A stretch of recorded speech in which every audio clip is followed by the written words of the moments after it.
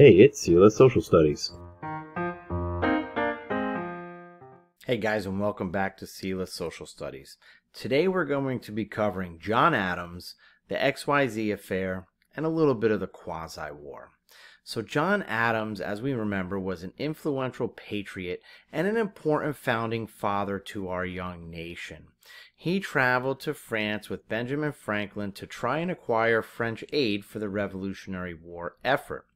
When George Washington was elected the first president of the United States, John Adams was selected to be the first vice president and loyally served for Washington's 2 terms in office. During the election of 1796, Adams, running as a Federalist, narrowly edged the Democratic Republican Thomas Jefferson to become the second president of the United States. While Washington was able to successfully avoid international conflicts, Adams struggled with foreign affairs. It could be that Washington's choosing to ignore foreign affairs was a direct link to why Adams had such problems with a former ally turned foe, France. In the late 1700s, the final French revolutionary government, the Directory, was experiencing problems financing its European wars. Many leaders were also angry that the United States had concluded with the Jay Treaty with Great Britain in 1794. Consequently, in 1796, French leaders decided to issue an order allowing for the seizure of American merchant ships, carefully timed to catch as many as possible by surprise. President John Adams dispatched 3 U.S. envoys to negotiate a commercial agreement to protect U.S. shipping and restore harmony between the United States and France. These 3 gentlemen were Elbridge Gerry, Charles Pinckney, and John Marshall. These commissioners, like others of the Adams administration, viewed France as a center of decadence and intrigue, and the rampant intrigue and factions of the Directory made it difficult for the Americans to accomplish their mission. Upon arriving in France, Gerry, Pinckney, and Marshall found that they were unable to formally meet with the French foreign minister, the Marquis de Talleyrand. The U.S. envoys were instead approached by several intermediaries. Their names, and excuse my pronunciation, I'm not sure if I get them right. Nicholas Hubbard, we're going to later know as W. Jean Hateguer, later known as X. Pierre Bellamy, known as Y. And Lucien Hauteval, known as Z. From now on, we're just going to call them W, X, Y, and Z. Also involved with these negotiations was the playwright Pierre Beaumarchais, who had been involved in funneling French aid to the United States during the American Revolution. The French intermediaries stated that Talleyrand would be willing to meet with the Americans and come to an agreement if several conditions were to be satisfied. The French demanded that the United States provide France with a low-interest loan of $10 million, assume and pay the American merchant claims against the French, and lastly, pay a substantial bribe of $250,000 to Talleyrand himself.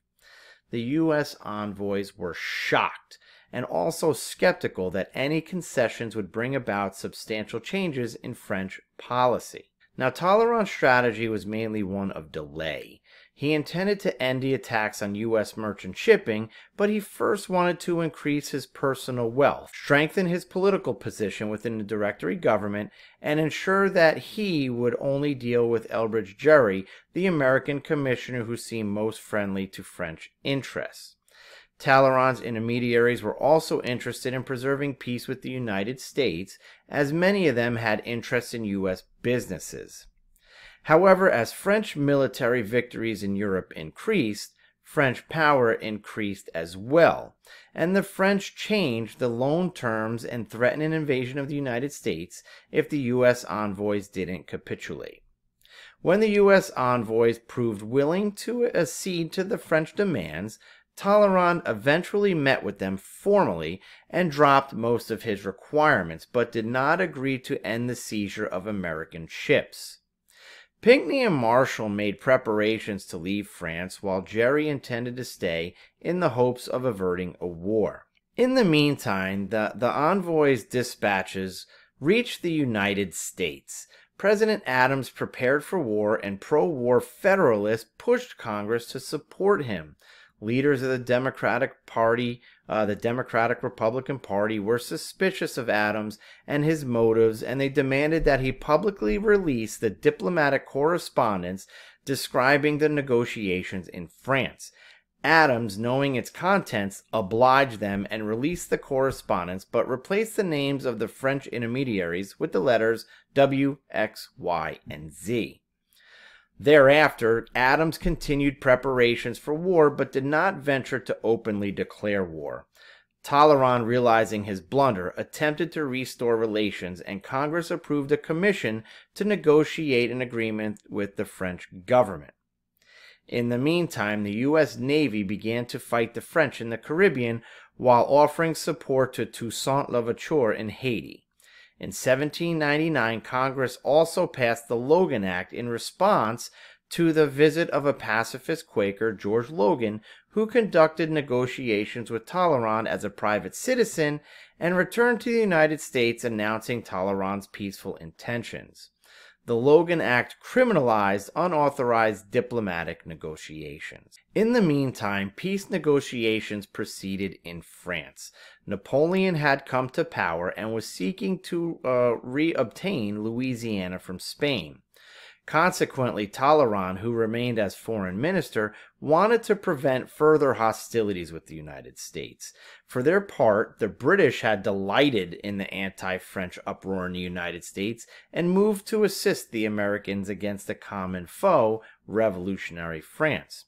However, President Adams ultimately wanted to avoid a major war, confident that had France wanted war, it would have responded to American attacks on French ships. Talleyrand feared that limited hostilities with the United States might escalate into a full-scale war, and let it be known that he would not accept a new diplomatic representative. Adams nominated a new representative to France despite public and Federalist disappointment that there would be no war, but conceded to Federalist demands and expanded the single nomination into a commission of 3. The XYZ affair was a diplomatic incident between France and the United States and their diplomats that resulted in a limited, undeclared naval warfare known as the Quasi War. The negotiators chose to annul the 1778 Treaty of Alliance and instead negotiated a new agreement based on the 1776 Model Treaty. This resulted in the Convention of 1800. Since the new agreement made no provisions for compensation for the seizure of U.S. merchant ships, the Senate did not ratify a finalized version of the treaty until December 18, 1801.